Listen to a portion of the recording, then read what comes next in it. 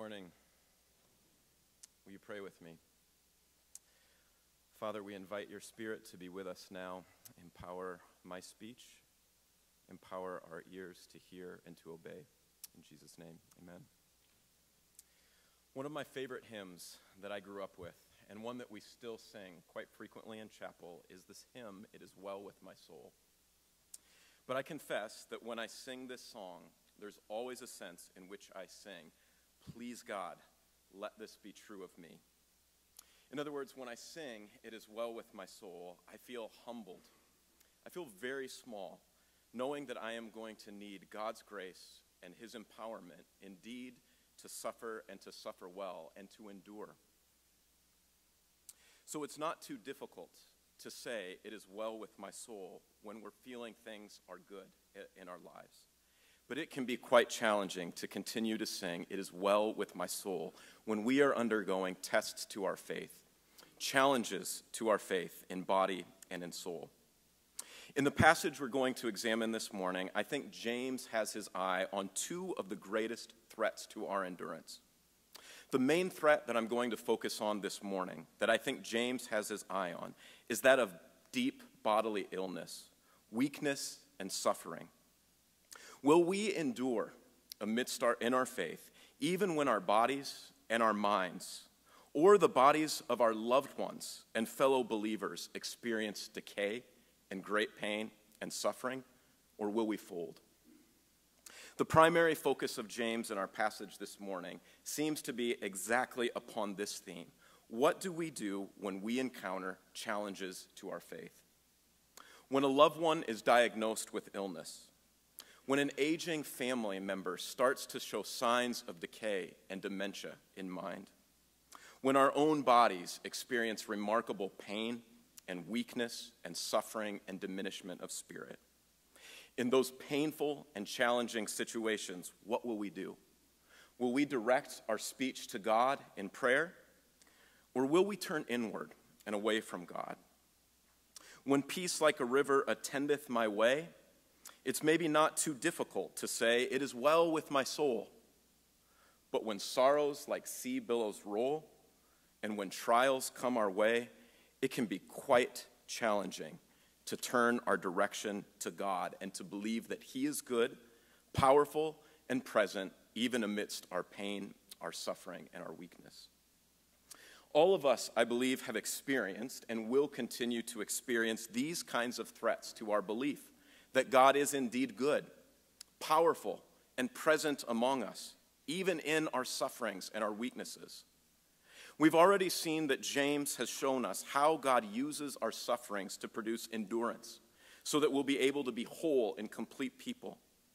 We've seen that God promises to give to us the crown of life to those who endure in faithfulness to God amidst our sufferings. And today, we will see that James calls us to direct our speech to God in prayer for healing amidst our sufferings and our weaknesses. Now, there are a variety of commentators who look at the ending of James 5:12 through 20 or so, portion of which we read this morning, and say that it's something along the lines of a string of unrelated exhortations with no clearly obvious flow to it. And I will admit, the logic behind some of these exhortations is challenging.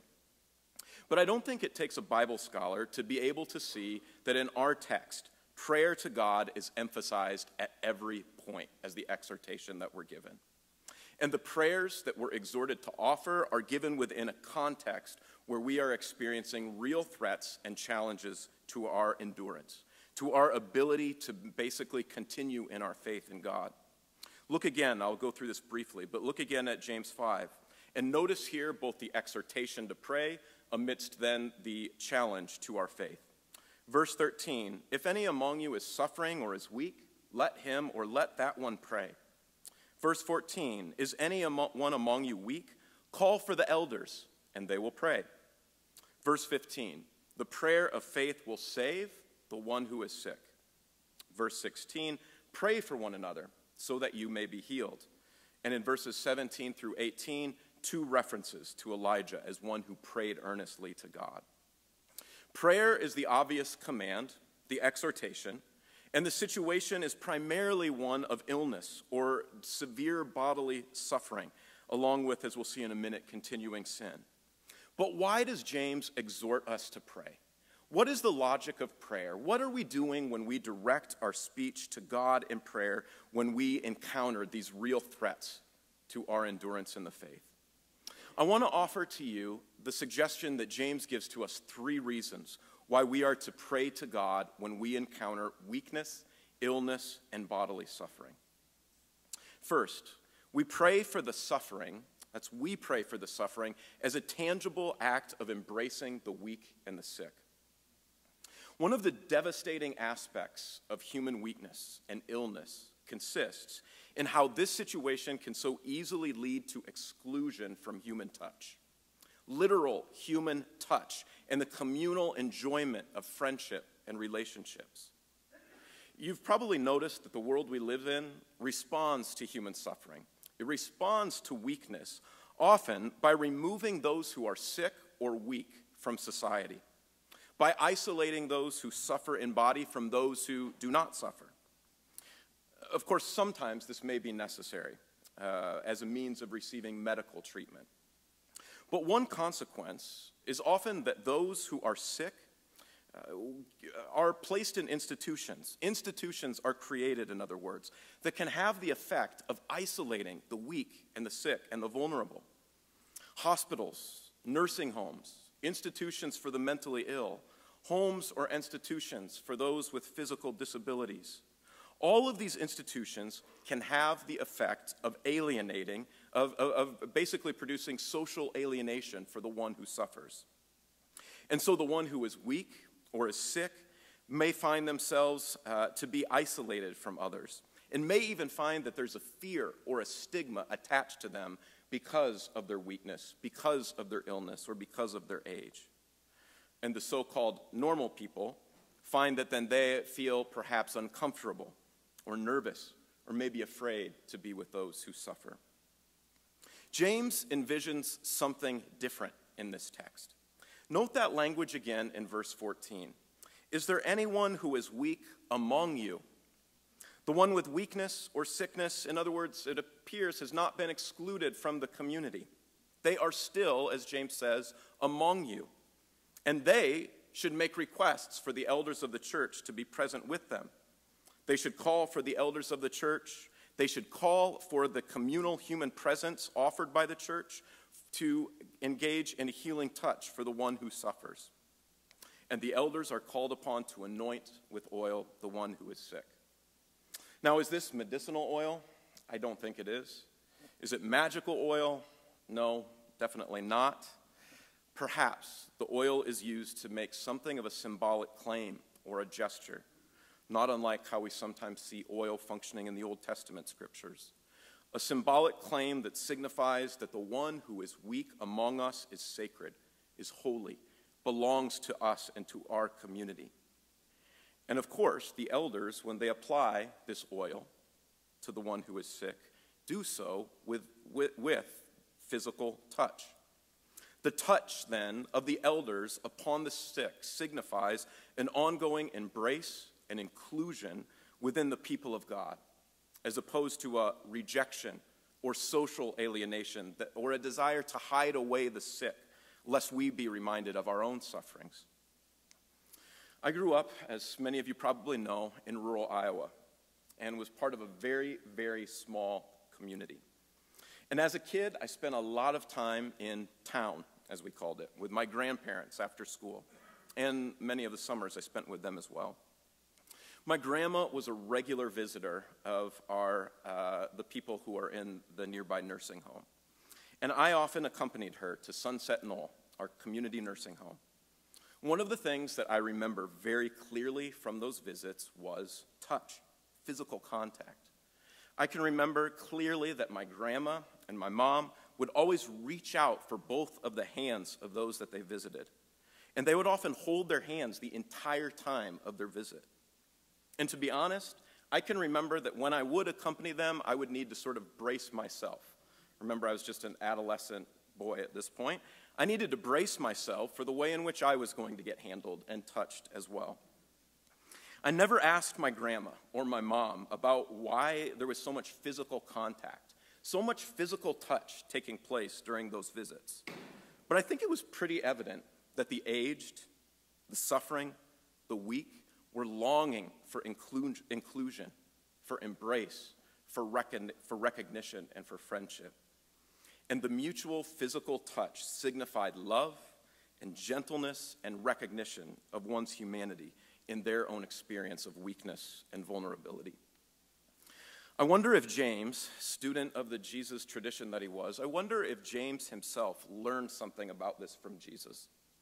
What I mean here is maybe James sees the church continuing the healing ministry of Jesus through practices whereby we as God's people continue to touch, to embrace, to protect the sick from the experiences of social isolation and alienation. Surely the gospel's incredible commitment to telling stories of Jesus' healing does more, not less, but does more than tell us about Jesus' divinity. One cannot read through the gospels without being struck by just how often Jesus engaged in healing through physical touch. I think of that episode of when Jesus encountered the woman plagued for 18 years with a condition that caused her back to be hunched over, to be bent at the waist, to walk around in a way that wouldn't allow her to straighten up. I think of the woman who for 12 years had the flow of blood that couldn't be stopped. Neither of these were death-dealing conditions that these women were experiencing, but both of these illnesses resulted in these women experiencing social alienation and exclusion. And Jesus' touch of these women, literally and physically as he makes contact with their sick and weak bodies, offers a sign that they are daughters of Abraham, that they belong to God's people, to God's family. The church continues the healing ministry of Jesus when we reject the logic of the world that says the weak and the sick should be isolated and removed from our midst. When we look for ways in our common life and our common body together to include, to welcome those who are sick and broken, and when we are equipped to engage in appropriate forms of physical touch. Our prayers for the sick and the weak, in tandem with our physical touch, function as a sign of embrace and inclusion within our community for all who suffer. But secondly, a second reason we pray is we pray for the sick because we actually believe that God hears our prayers and that he will answer them. James has already let us know that he has a high view of prayer. Namely, he thinks that God answers the prayer of the righteous. He's told us already in chapter 1 that if we need wisdom, what should we do? We should ask God for wisdom and he'll give it to us freely. But he says the person who prays to God, this is chapter 1, verse 6 and 7, but doesn't expect God to actually answer his or her prayers is a doubter, is one that is tossed to and fro by the sea and by the waves of the sea, and that person should not expect that God will answer his or her prayers if they pray but doubt the entire time. One of the blessings that I have here as one who works at Trinity is that I have a lot of wiser and older colleagues that I get to work with. Notice if you're offended by me saying older, I also included wiser there, so I mean it in the kindest possible way. I actually do mean this, though. There are multiple occasions where I've seen my senior colleagues respond to sickness, weakness, and death, as well as a commitment to intercessory prayer in ways that have challenged me and blessed me. I have one colleague, for example, who on more than a few occasions has said something along the lines of this to me. We should pray, Josh, but Josh, do you actually believe in prayer? Right? It's hard not to be a little bit offended. Of course I believe in prayer. Who doesn't, right? Who here doesn't believe in prayer? But I know what he's talking about, right? He says, I don't mean just going through the motions. I mean, do you really believe that God listens to our prayers and will answer them? And I know exactly what he's talking about. Prayer isn't magic, but it shouldn't be something that we do apart from a deep faith in God's ability and willingness to answer our prayers for healing, for those who are sick and for those who suffer. We do this because we actually believe that God can and will answer our prayers. I imagine we're all struck by the way James puts this, right? I mean, James, verse 15, the prayer of faith will save the one who is sick. And the Lord will raise that one. James has stated this a little too strongly, hasn't he? Now, if you're like me, maybe you're already thinking of ways that we need to qualify James' statements. You've seen the abuses, and I get that. Maybe you're already thinking of objections to what James has so plainly said. And that part probably comes naturally to us. And there are good reasons for this. We've seen already, even within James, the letter itself, that James has said God uses sufferings. They're not an evil in and of themselves, but he uses sufferings as a means of creating endurance and character. And this just goes straight through the New Testament and all of the scriptures. We can think of countless examples, right? Think of Paul, for example, who prayed that God would remove his suffering. And God said, "No, my grace is sufficient for you. My power is perfected in weakness." And we dare not pile burden upon burden for someone who is already suffering by telling them that if they only had more faith, then they would be healed. But I'm confident that you already understand this. And I don't want to spend the bulk of our time qualifying everything James says when he says the prayer of faith will save the sick and the Lord will raise that person up. If you're anything like me, it is a real challenge to live every aspect of your life, of my life, with the belief that God is real, he's powerful, and he's present in my ordinary and mundane life. God has indeed given us medical means to pursue healing, but my guess is, if you're like me, it's all too easy to have a much deeper and robust faith in medical technology than it is a belief in God's ability to answer and to respond to our prayers.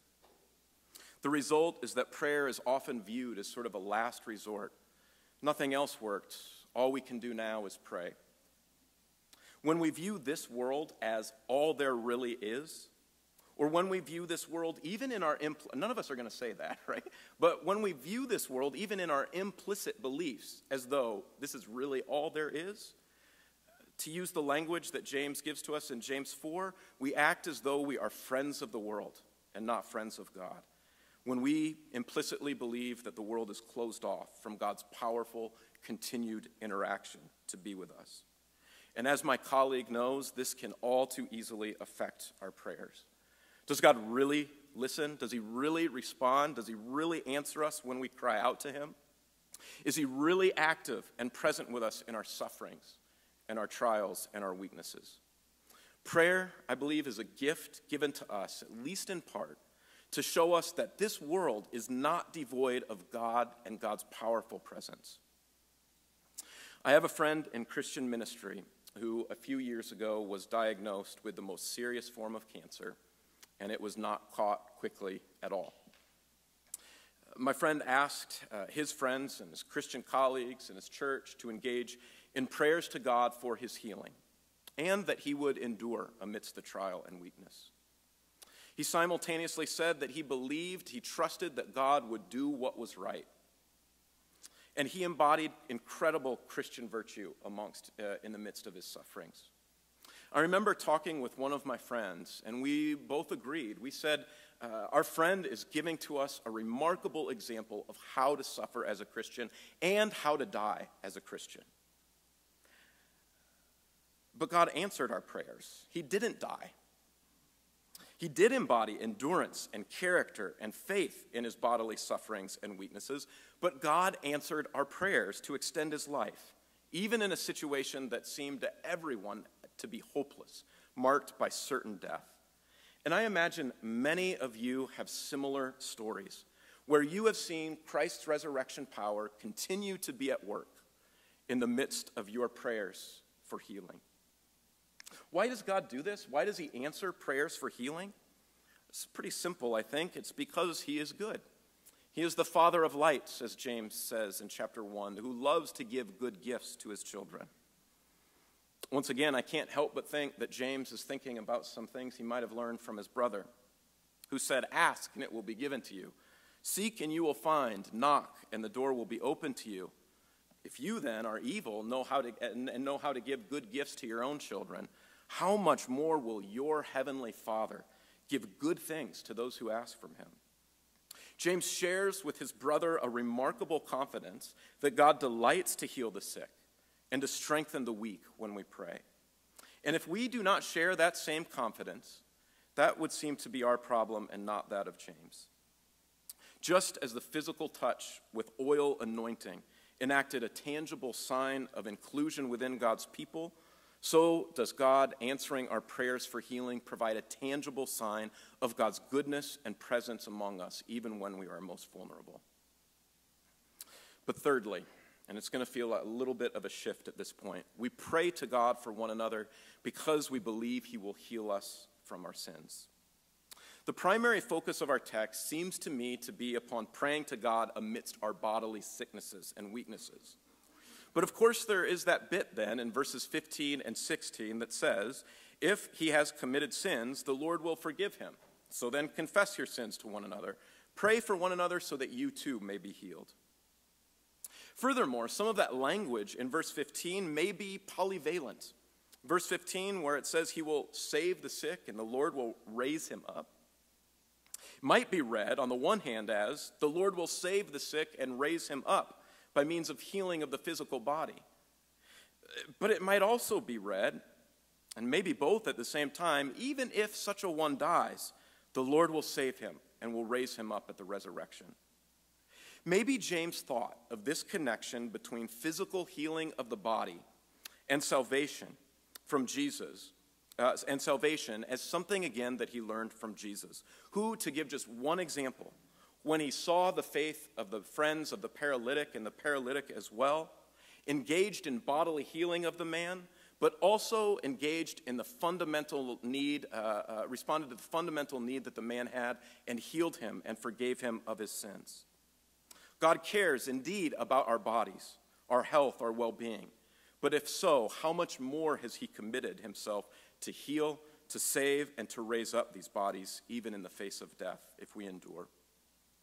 And so James counsels us to indeed pray to God for bodily healing. But almost without explicit cues, he moves into these exhortations to confess our sins to one another and to pray for forgiveness so that we may be healed from God. Presumably, arguing that praying that we would indeed endure amidst our trials, that we would not find ourselves to be friends of the world, and that we would receive the crown of life that God has promised to those who love them. I'm supposed to stop at verse 18, but briefly, maybe this is why James ends his epistle in verses 19 through 20 with a promise for anyone who should restore someone who is sinning.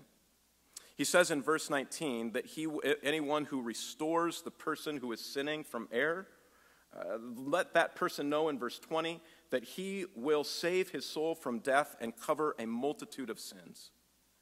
We do not just endure automatically, apart from the means of grace that enable and empower us to continue in our faith in God amidst our trials and tests. I did my MDiv here about 15 years ago. And one of maybe the saddest parts of my life is that more than a few of my friends who sat together here in chapel with me, who took classes from the same professors that you're studying with, who went to the same churches that you're participating in and going to as well, many of them are no longer following the Lord. James invites us to confess our sins and to pray for one another so that no one among us may find our trials and our suffering so burdensome that we slip away, that we stray away from the truth and turn away from the Lord. I think James invites us to confess our sins to one another, lest our hearts become hardened to sin or to burdensome shame of the sins that we may have committed, such that we are overwhelmed and we gradually move away from the Lord and from the kind of faith that can endure. James invites us to play an active role here in both confessing our sins and hearing them from one another, as well as praying for one another that God would restore our brother and sister. I can't help but again, one more time, think that James learned this from Jesus. The Jesus who told his disciples to play an active role in watching out for our brothers and sisters who sin, to take care of the least of these and those little ones who may stray like sheep, they may lose their way, and to forgive them and to restore them and to include them back within the fold. So we have seen that God gives to his people the gift and the exhortation of prayer in response to, I think, what are two of the greatest threats to our faith: bodily illness and suffering, as well as Christian waywardness. We pray to God as a tangible sign of caring for the weak and the sick. We pray to God because we believe that he is good, he is powerful, and that he can answer our prayers for healing. And we pray to God because we believe he will heal us and our fellow brothers and sisters of our sins when we confess them to one another. Let's pray. Father, we pray that you would give to us the grace to endure. We pray, Father, that you would give to us, through the power of prayer, the ability to turn our hearts towards you, to seek you in prayer as a gift that you've given to us. In Jesus' name, amen.